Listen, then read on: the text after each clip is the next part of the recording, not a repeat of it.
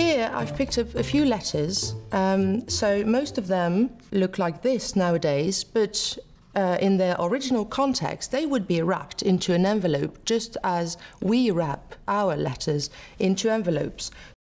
On this example, we are lucky because we have like the two shells of the envelope. It broke into two shells, and we have the actual tablet that goes in there.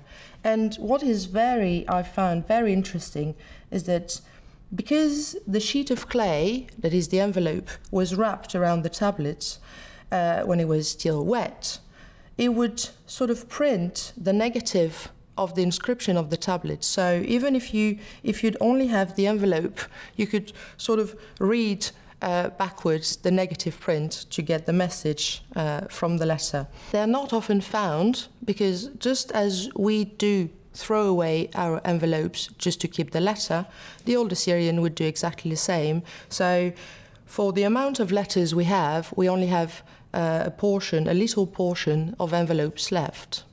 But so, yeah, these envelopes, they carry the information you would put yourself on an envelope, the address, the sender, and that's about it. That's an envelope.